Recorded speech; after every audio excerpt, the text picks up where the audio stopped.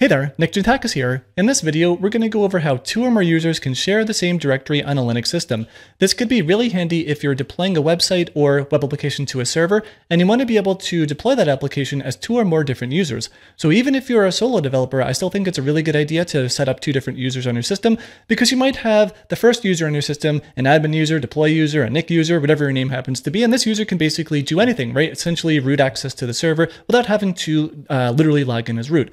But you might want to also have a second user on your system that is much more restricted, and this could be really handy if you are deploying through CI. So if you're using GitHub Actions or Bitbucket pipelines, or you have GitLab set up with their runners there to, basically be able to deploy your application through CI. Even as a solo developer, that's a great thing to do.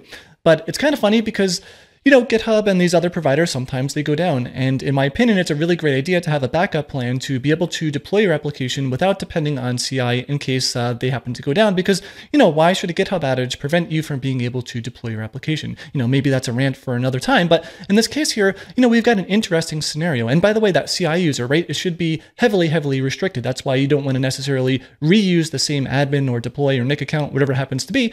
Because, why should your CI server have root access to your application or to your actual server? It should only be able to do very, very, very minimal things like maybe git push code to your server, and that's it. There's actually mechanisms to be able to do that very easily by setting the shell of that user to git shell, and I'll make videos about that one in the future. But yeah, you can see how this is now a dilemma, right? You might be deploying your application as the Nick user or the CI user, and you're going to be deploying your application to the same directory. Suddenly, two different users need to be able to read and write files from that directory in harmony without getting permission denied errors. So in this video, we're going to go over some, ground zero, like over permissioning stuff, and eventually we're going to arrive at the solution there, which, long story short, is going to be setting a specific sticky bit. That's why I have this directory here. So I'm logged into a server right now where I have a couple of different users set up to just demonstrate the issues here. But let's begin by, just creating a directory here called, my site. This would essentially be the site that you're deploying on your server. I wouldn't put it in a temp directory on a real server. Chances are I would just put it in srv my site.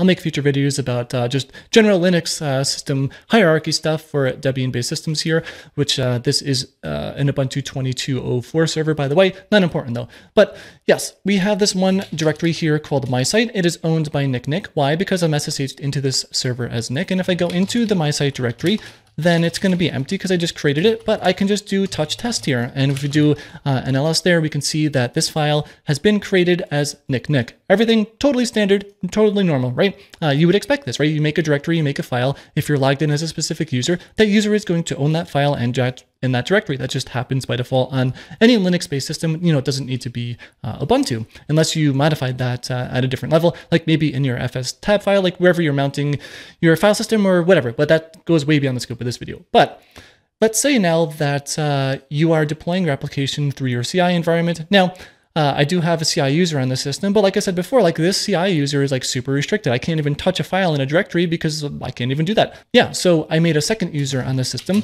or a third user, I should say, called someone. And this user, I didn't even bother setting up, bash for them. So it's a regular shell, so I'm not even going to get some really nice autocomplete here. But, if I go here and we take a look here, we can see that's the my site directory.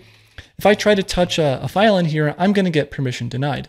And that makes sense, right? So this my site directory, it is owned by Nick. I am now logged in as, who am I? Logged in as someone, a completely separate user.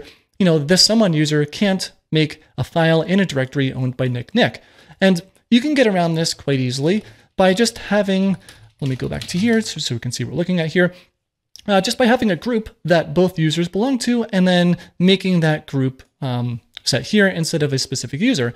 And if I run the ID command here, I do have this one group on the server called SSH users, and I think this is a really good idea to do on servers in general, where anyone who can basically SSH in or deploy your application, putting them in a common group is a reasonable idea. So, and by the way, that someone user also is in here too. If I, rerun that one command here and run ID, we can see that they are in the SSH users group as well. But going back to here, let me then change the ownership of this directory to just have that SSH users as the group here. So we can just do chown here, and then we can do, what do we want to do? Well, we want to change it to Nick SSH users on the my site directory. And if we do that, now we can see that SSH users has a group ownership there. And if we go into my site, nothing has changed here. We just have this one file. You know, I can still touch like another file here as a Nick user, and everything is normal, right? Nick still owns the file because I touched it, etc., etc. But now if I actually go into the someone user here, where am I actually? I think I'm in that directory.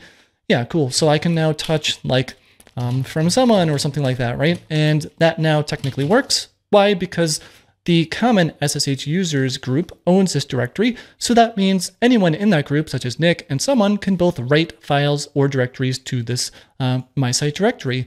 And you would think like, well, okay, well, problem kind of solved, but not really, but almost. So the issue here now is this someone user created this from someone file, but as the Nick user now, if I try to touch that someone file here, I'm going to get permission denied. Why? Because, you know, how could Nick modify a file that was created and totally managed by, you know, someone else, a different user?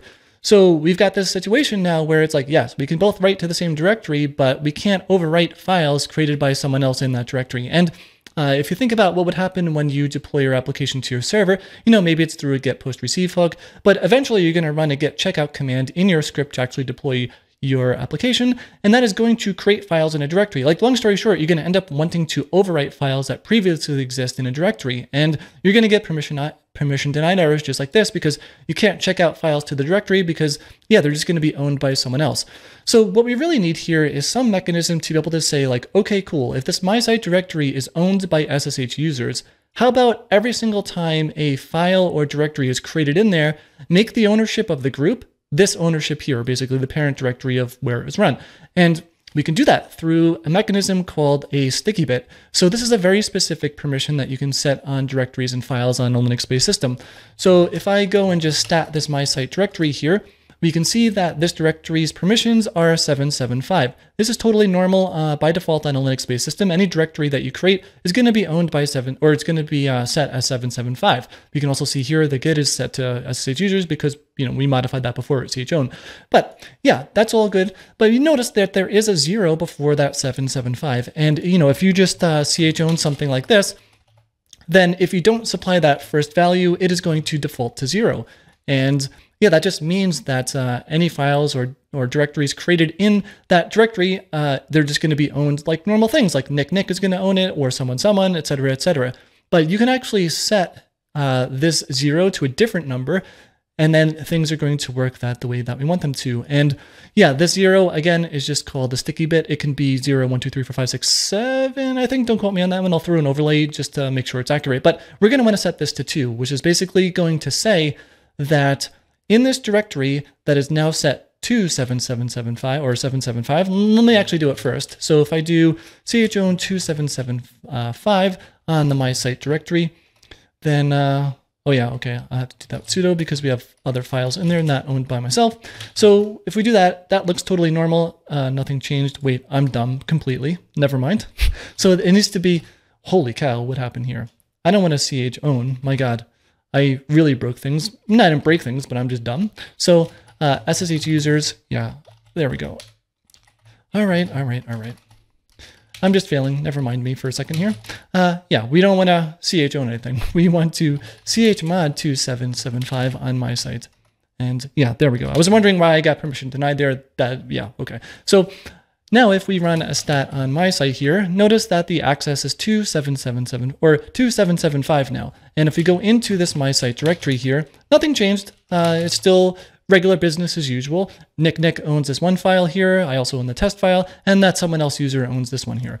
But check this out now. Now if I touch, cool, like another file here, it is actually going to be owned by SSH users instead of Nick for the group. And that is really nice because now if I were to go and jump over to this someone else, where am I again? I'm in here. If I, touch that cool file, totally works. And we can see that it was touched by someone. Well, we don't see exactly that, but I can make another file here called touched yay, right? And then this one is going to be owned by SSH users as well for the yay file here for someone. So we now have a mechanism and our strategy is complete here. We have a way to share a directory by 2 different users. And if you were to deploy your code as a CI user or whatever, things would just work because, yeah, they can just happily share these files here. And of course, these files here that are owned by Nick and someone, they wouldn't be there. You know, that was just demonstrated for the sake of the video here. Yeah, so normally, you know, you would not have them there and you wouldn't have any issues. But that's going to do it for this video, I think. A nice little handy tip to have two users share the same directory. If you have any questions about this, let me know in the comments below. I'll do my best to answer them. Also, if you liked the video, please give it a thumbs up because it really does help a lot. Thanks for watching, and I'll see you in the next video.